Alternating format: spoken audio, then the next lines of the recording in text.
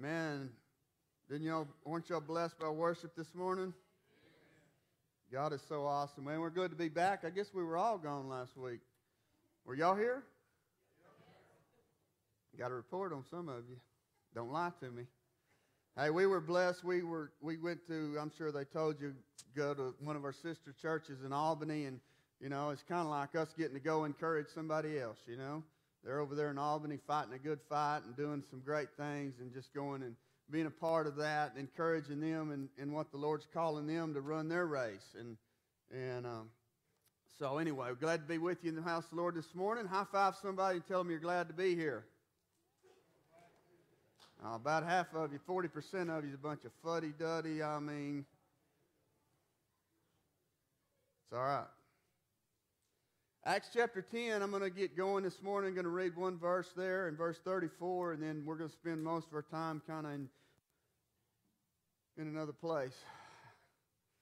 1 Samuel. We're talking about Samuel. Acts 10:34, it says this. This is Peter speaking. It says, opening his mouth, Peter said, I most certainly understand now that God is not one to show partiality, but in every nation, the man who fears him and does what is right is welcome to him. Pray with me. Father, we love you. We thank you for loving us, God. We thank you, God, that you're a God that loves everybody. God, that you don't set one apart and leave somebody else out. God, that you offer it to all of us. And so, Lord, I just pray that no matter where we're at in our journey today, God, you would make yourself real and alive, and you would speak in a way that we can hear you. Lord, we love you. We need you. Help us to be changed by your presence today, God. Meet needs in this place. In Jesus' name. And everybody said, Amen. So this passage, Peter, he was a guy that, like some of us, we hear about all the great feats that Peter did. Mighty man of faith, strong guy, out front. But Peter, like some of us, he had it in his own mind how things were going to be sometimes, right? And Peter had just had this revelation from God that reminded him, that showed him that God's grace and his mercy is for everyone.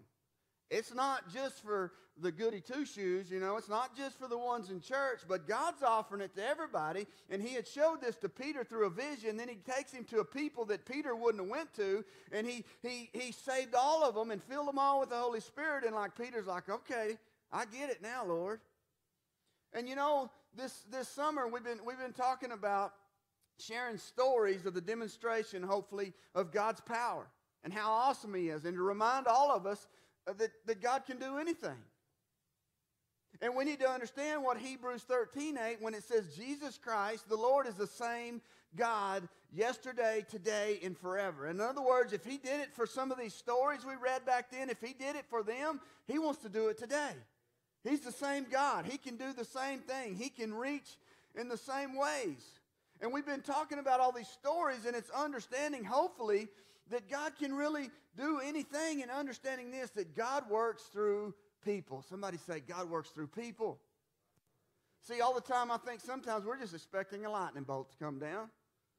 God's just going to send a whole herd of angels and his little holy white doves, and he can do that, don't get me wrong, because he can. But I'm going to tell you that what God does usually is he works through people. And he's waiting for some people to say, you know what, I know what you've done for me, and I believe you, God, and I think you can still do that through me, and I'm willing. Anybody with me? Because sometimes in church we can believe God for this amazing grace to save us. Okay, God, I believe that you can save me, but I don't really hear how you could work through me. I don't really see what you could do in my situation, because I've messed up. My family's jacked up, and we got all this stuff. And I think you could do it for some of these other people, but I just don't think you could do it through and for me. You could just save me. And so we question, well, I hear some of this stuff, and I hear about God. I know he can save, but does he really work in our life? Does he really change lives? When I hear you talk about changing a family, changing a situation, changing this, does he really do that? And we question when things don't happen real quickly. Anybody? We question when it's not on my timing. You're like, okay, I'm coming to church. And we come to church, and we walk down here, and it's awkward, and people try to shake my hand, hug my neck. I'm like, but I'm going to give it a shot. You've been wearing me out on this, so I'm going to come. And so we come once or twice, and then nothing happens, right? Nothing happens, and so all of a sudden I begin to shrink back, you know. I begin to think, well, see, I knew that was all a bunch of hoopla, you know. It's just a bunch of mind stuff. And we begin to weaken a little bit. And I'm just going to tell you that God moves in an instant. He moves in a moment. When we accept Him, everything shifts eternally. Everything changes. But sometimes it doesn't happen immediately. Because I want to tell you today that a lot of stuff, what God does, He can do a miracle like this. He can change everything in an instant. But sometimes, and usually as we grow up in the Lord, we're going to find out that when God does stuff on a big scale, when He does stuff touching eternity, can I tell you, it takes a process. Can I tell you, when we start thinking about changing the direction of a family lineage, it takes a generation or two. It takes a group of people that decide, you know what, it may not all happen right now, but for my kids, it's going to be different. Can I get a witness? And for my grandkids, they're going to grow up knowing the Lord. It's going to be a little bit different. It takes a little bit of a process, and we don't like the process. We want it now. We live in this culture where we get it, and if it don't go in the microwave and it's not ready in 3 to 5 minutes, I'm out, Jack. I'm going to Allsup's, huh? Come on, somebody. We're going to get a chimichanga. That's been finding its way in sermons the last few weeks. I don't know. We're just going to have a chimichanga buffet here next week, maybe. I had to use that at Albany last week because they ain't got a Walmart. All they got's an Allsup's over there. But that's the way we are, and we do the same thing with God if we think about it. We come to the Lord, we think, and we trying to believe for a minute, but then it doesn't happen this week, and it doesn't happen next week. And I get impatient, and I get downtrodden, and I think, well, what's the point, you know? And the enemy lies to us. And so we check in and out of the process. We come for a little bit, we get tapped in, then we pull back, and we check out, we get distracted, and then we come back, we check in, you know what, anybody? And what we're doing is we're limiting God's ability to work in and through us at the potential He wants to. And so I just want us to realize that God is not only epic in power, but on our part. Let's consider and let's try to learn a little bit. Are there some things that I can do or I can practice that might induce God or create an atmosphere where He could better readily move in my life the way He wants to? So we're going to look at David, mighty man of God. Most everybody knows about David, because how many of you know God gives us examples that we can learn from? God places people in your life for you to learn from. God gives us people in the Scripture. Obviously, He sent His Son, but we're going to look at David a little bit, and let's just consider over these next 2 weeks. This is not everything because there's so much, but we're just going to look at a few things, a few points today, a few points next week, and consider, did David have some attributes? What was different about David? Did he have some stuff going on that allowed God to move in his life more easily, more readily? I mean, was there anything we could learn from? So we're going to look at 3 points today. Somebody say just 3. Real simple, but I hope they're applicable and applicable to our life. Number 1 is this. We already heard this today. David was chosen. Somebody say chosen. See, if we read the story when David was called in 1 Samuel chapter 16,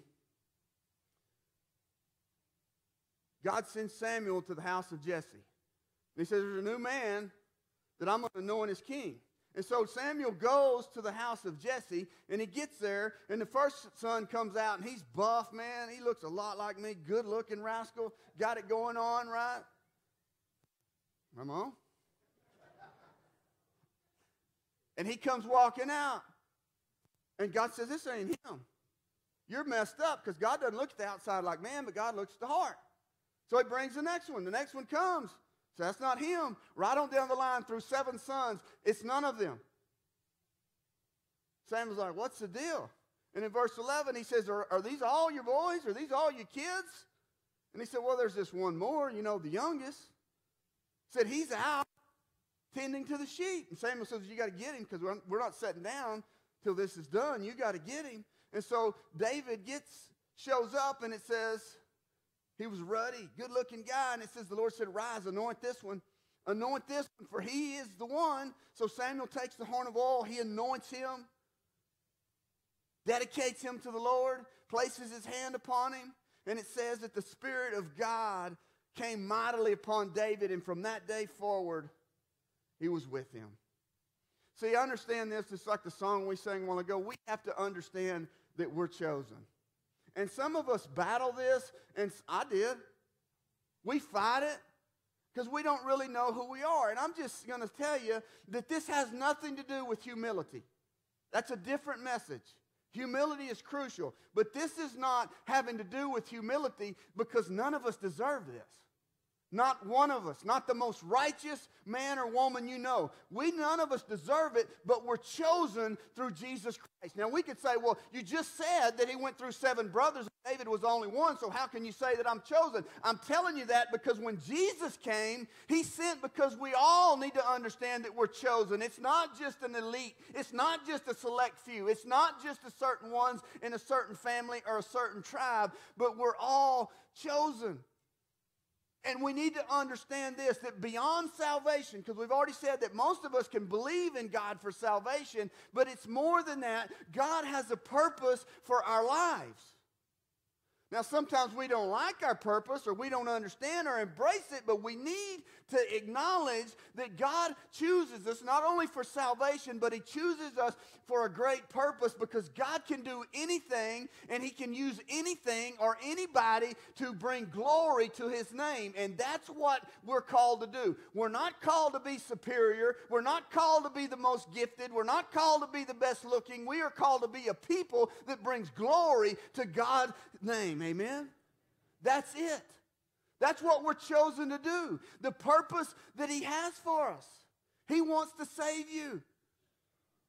But he wants his light to shine through you.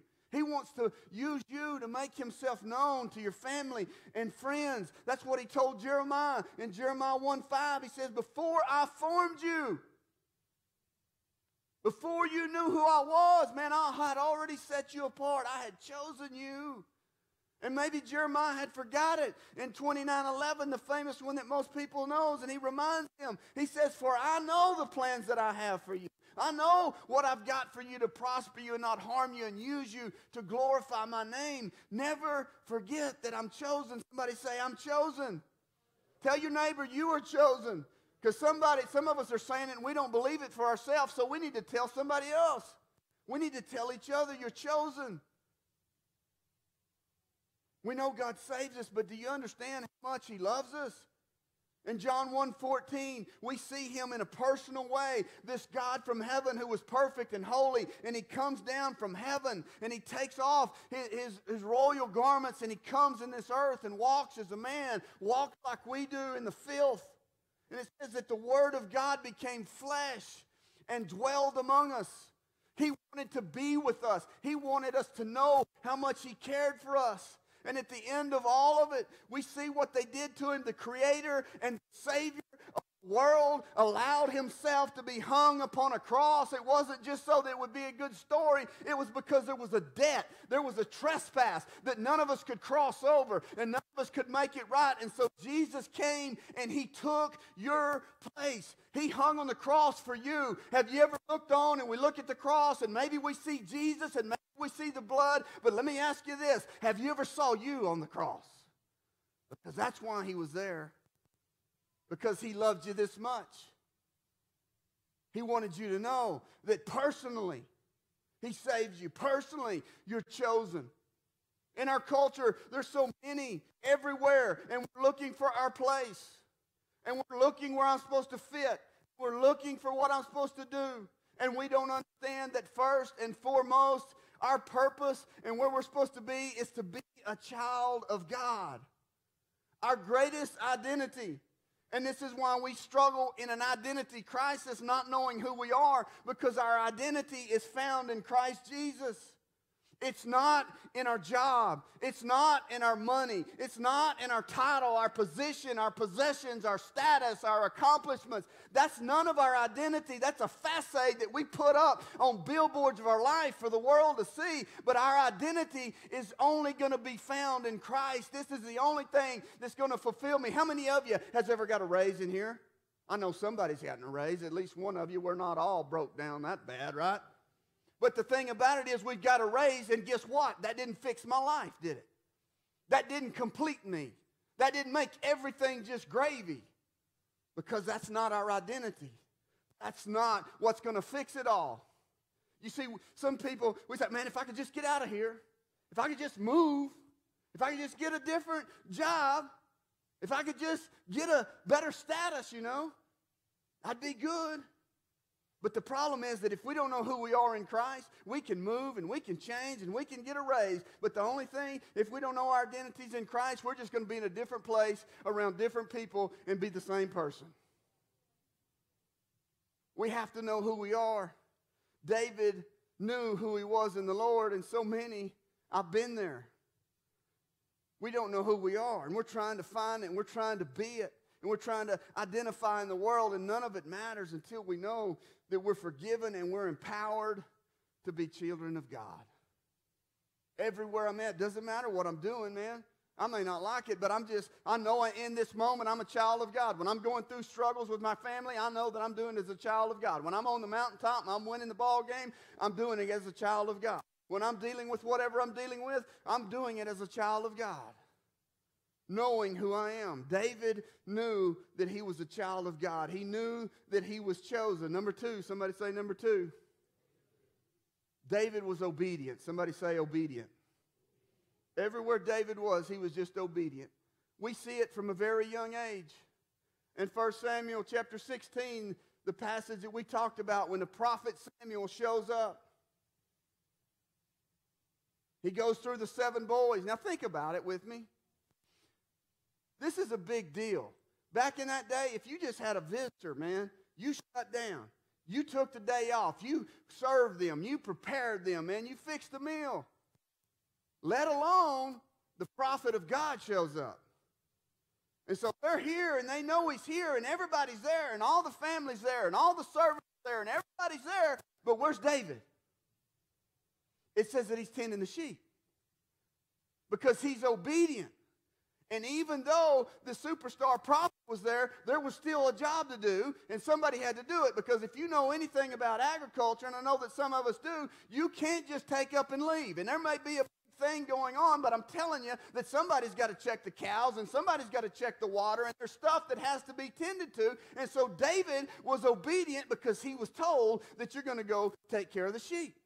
And so David, at a young age, before we even see his calling with God, he's learning how to be obedient. He's out there, and the Lord then calls him in. And I'm just saying this. You say, well, that's silly. That's no big deal. But I'm telling you that if we're not obedient in the small things, we're not going to be obedient in the big things. See, we do this with the Lord, and there's so many times there's stuff going on, and somebody needs to do it, and we miss it. We don't show up, and we don't tend to what we're supposed to do. But we say, but if it's something big, I'll be there. If it's something big, I'll do it. If it's something big in the family, no, we're not going to do it, because we've practiced and we've created a habit, and we're not obedient in doing these small things we ought to be doing. You can check your children. If we don't teach our children how to be obedient when they're little, they're not going to be obedient when they become adults, because they just don't have it in them. He was learning to be obedient in the little things. Later in 1 Samuel 17, his dad said, hey, I want you to go check your brothers. They're in the army, right? Go check them in battle. Take them some food. Take some stuff to the king. And he says, find out what's going on and bring me back a report. It says David gets up and he goes to check on his brothers, goes to take them food. Even though they tried to push him away, he checks on them. He finds out what's going on, what in the world's happening here. You know what? Sometimes we want to make it happen. You ever want to make something happen?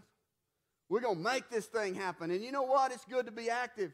And sometimes swinging a bat at something's better than just standing there doing nothing. But sometimes we have this attitude about, I'm going to make it happen. And I'll tell you, that none of us can make it happen. Only God can make it happen. But what we can do to be used by God is be obedient to what God's telling us to do. I've had people through the years have conversations, say, man, I want to be used by God. How do I do it? How do I get there? How do I know what I'm supposed to do? And all I can tell you is this. Seek God. Get connected to some of God's people and be obedient to what God says. This is my story. Be obedient. Not saying I've been perfect, but I'm just saying everything that I've done is just because I was trying to do what I thought God was asking me to do. And when we do that, this is the key to God opening doors in our life. When we're obedient. It's not about us trying to do it. It's just about us obeying what God says. Many people talk about how much they know, and they tell you what everything that they've done, but here's the question, but are they being obedient? But are we doing what God says, or are we just doing what we want to do and calling it a sacrifice and expecting everybody to acknowledge it? You see, there's a difference between sacrifice and obedience. In 1 Samuel 15, verse 22, when he tells King Saul at the time, it cost him the kingdom that he was the king over. He says, man, obedience is better than sacrifice. Somebody say obedience is better. Obedience is better than sacrifice. You see, King Saul sacrificed. He made a sacrificial offering to the Lord, but he didn't do what God told him to do. He did it his way. And we have to be careful that simply we need to be obedient. Because I'm telling you that I believe this. We're never going to become and we're never going to operate in our fullest potential without obedience. We can go through the motions, we can show up, we can do stuff, we can know some stuff, but I'm telling you that if we're not being obedient to what God's telling us, we're just playing church. You ever heard that term, playing church? And we're calling coming to church a sacrifice. And we're calling spending time with the Lord in our own time and telling everybody about it a sacrifice. And God says, I want your obedience. I want you to do what I'm asking you to do. Number 3. David was courageous. Somebody say courageous. We all know the story of Goliath in church. People that hadn't come to church. We've heard about David and Goliath. We got to this point a while ago in 1 Samuel 17, but when David gets there, he finds out what's going on, and they're lined up in battle array. They're lined up to fight, and then this giant Goliath talks trash to them, and so they're all scared to death. And he finds out that this has been going on for 40 days. And that's when David asks him in verse 26, he says, who is this uncircumcised Philistine? In other words, what David is saying is, what in the world is wrong with y'all? What are you doing? You are the sons of Israel. You are carrying the name of God Most High, and you're letting this knucklehead come out here and talk trash to you and disgrace you and dishonor God? Who is this guy that you're all afraid of? Nobody's going to do anything, and that's when David said, I'll go fight him. As a young boy, if you're not going to do nothing, then I'm going to step out there. I'm going to do it. Of course, they did what the world to do to us when we start walking obedient to God. They try to talk him out of it. And verse 33 said, you can't do it. You're just a kid, man. You're not able. You can't fight. This guy's trained. What was David's response? Courageously, he said, yeah, maybe you're right. Maybe I am just a kid. And maybe I am overmatched, but I'm going to tell you this, I'm chosen. Somebody say, I'm chosen. He said, I've been obedient. Somebody say, obedient. And I'm courageous. He said, you got to understand, David didn't just make this decision in an emotional moment. He'd been practicing being courageous. He tells the story in verse 34 through 37 of 1 Samuel 17. He says, listen to me. He says, I've been out there tending the sheep, but I hadn't been out there just sitting out there sucking my thumb. I've been out there tending to them. And when a lion would come or a bear would come and they would take my sheep and they would begin to take off with it, he said, I'd run them down. I would run them down and I would take back the sheep. I would take back what the enemy stole, and then I would kill and destroy the lion or the bear. And he said, let me tell you something. The same God that delivered me from the paw of the lion and the paw of the bear is the same God that's going to deliver me today. I'm not better than anybody else. I'm not special, but I'm courageous in what the Lord can do. But I want to tell you something as we wind this down. That being courageous isn't just about beating a giant. It isn't about being the hero and beating our chest and waving at the crowd that's watching. You see, being courageous is honoring your spouse when it's easy not to. You see, being courageous is honoring the Lord when nobody's watching.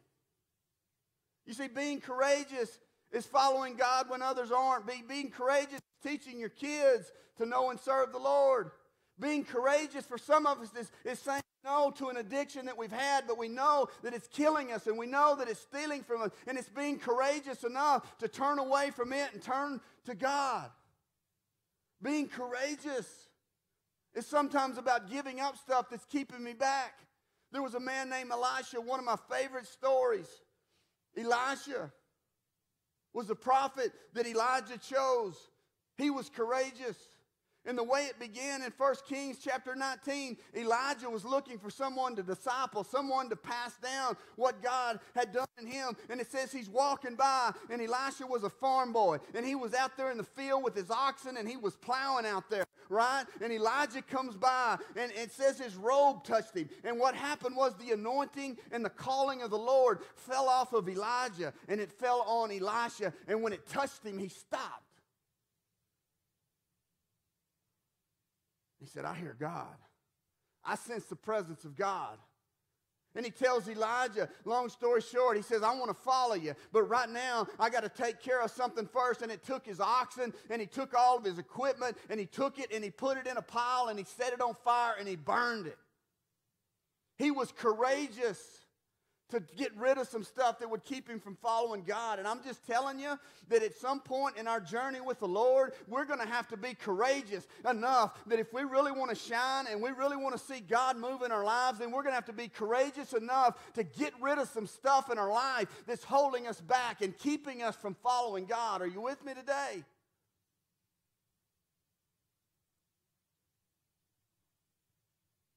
The bottom line is this.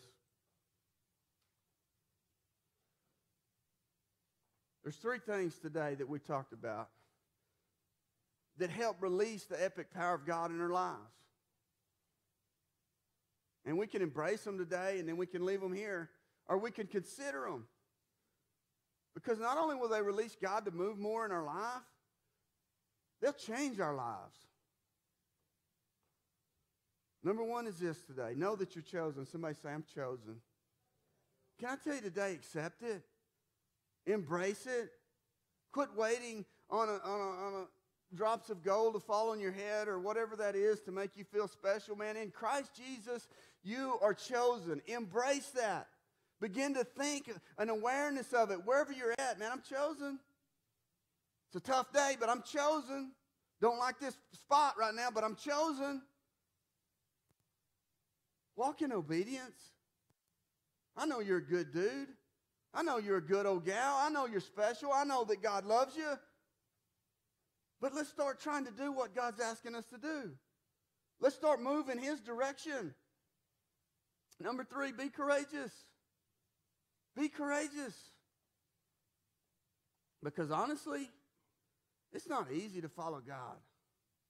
I mean, it's blessed. It's awesome. There's nothing that compares, but it's not easy. There's a lot of stuff that tries to keep us from doing it. The enemy, the world, people in our life, our friends. And you know what I've discovered? I'm not there yet. I still have, hopefully, a lot of years left in this serving the Lord. But I'm going to tell you, in all the years that I have served, it never changes. We have to keep being courageous. The first time you ever say, I need the Lord, you have to have courage. The next time that God begins to deal with you about changing some stuff, it takes courage. When God asks you to step out in faith, it takes courage, man. I can remember the first time I came to an altar, man. The first time ever. I can remember, man, sitting back here, sweating, bubbling, nervous as a cat in whatever, something in church. Lord said, be courageous. And I came. Had no idea the first time He ever asked me to speak. Man, I'm sweating, I'm nervous, I'm throwing up, I'm sick at my stomach. And God said, be courageous. As I begin to go and be in churches and involved in community and all the stuff, man, it just keeps showing me every step of the way being courageous. All this obedience. Knowing that we're chosen and stepping in courage every time, every step of the ladder, man, coming to Sweetwater. People downtrodden, it ain't gonna work. There's enough churches. And the Lord says, you're chosen, be obedient, be courageous. As we move into a new facility, be obedient, know you're chosen, be courageous. I'm just saying that at every juncture of the process, man, this stuff is crucial. When we think we can't do it, the enemy lies to us all the time, man. I deal with this. Can I just be honest with you? You come and everybody's mad, nobody shows up, everybody's got their own ideas, and you're just like, what the heck, man? What am I even doing? Are we doing any good here? And the Lord says, you're chosen, be obedient, be courageous. And we have to choose. And so I'm just encouraging you, wherever you're at in this journey, what's God saying to you today? How do you need to respond? You're chosen. Obey what he says. Be courageous to act. That's what he told Joshua 1:9. Be strong and very courageous. I'm with you wherever you go. Do not be afraid. Do not be dismayed when it doesn't look like you thought, because I'm with you. You're chosen. Be obedient. Be courageous. Pray with me. Father, we love you. Thank you for this day. Thank you for loving us. And so, Lord, just wherever we're at, whatever we need to hear, God, I give you freedom. I release you to speak in this place to individuals. God, for some of us here that struggle with identity, and we want to be there, and we want to fit in, and we want to know, but we just don't. And so right now in this moment, God, as we have our eyes shut and we have a picture of Jesus, God, that we would just understand that it's through Jesus that we see that we're chosen. When he hung upon that cross, if we didn't see it anywhere else, we see it hanging on that cross and the blood running down. And so for some of us, God, we would just embrace that right now. If you're here and you're just, honestly, you're struggling about being chosen, can you just raise your hand and say, I need Jesus right now. I need to know that I'm chosen. Thank you, Jesus. Thank you, Jesus. Anybody else? You're chosen. Nobody else may tell you, but I'm telling you today that you're chosen in Christ Jesus. He died for you. He's forgiven you. He loves you. He's got a new place for you in the kingdom of God as a child of God. Lord, for some of us, we're here today and we struggle with obedience, and we're saved and we know some stuff, but really, if we're honest, we're not doing what you say to do. And we're doing some stuff, and we think it looks good, but God, I just pray, Father, that our heart would be to obey the Father's voice. Doesn't mean we have to do everything. Matter of fact, sometimes it lightens our load because it's not about doing all the stuff. It's just about doing what you say. And so, Lord, just give us a heart to be obedient in the little things. Obedient to love, obedient to greet, obedient to say hello, obedient to lift up someone in prayer, just obedient when no one else is watching. And God, I know as people, we all deal with some form of fear. Fear of stepping out, fear of stepping up, fear of trying again, fear of putting ourselves out there, fear of just being around. But Lord, let us be reminded as we leave this day, because we're chosen, that we can be courageous because you've already gone before us and you're going to walk with us and your Spirit dwells inside of us and you're not going to leave us and you're not going to forsake us. And no matter what comes against us and no matter what the odds are, we can be courageous because you are our God and your right hand, it strengthens us, and it's not by might and it's not by power, but it's by your presence in our life, says the Lord. And so, Father, I just pray that you would clothe us with a spirit of courageousness to live for you in obedience. God, we love you. I ask you to move in this place. If you just accepted the Lord today and you raised your hand for the first time, I would just encourage you to come and let's pray together what that means so that you take ownership of it. For everybody else in any of these areas, obedience, courageousness, seek the Lord. We'll pray with you. We'll pray for you, or just come for yourself. Lord, we love you. We thank you. We ask you to touch and move even as we close. In Jesus' name.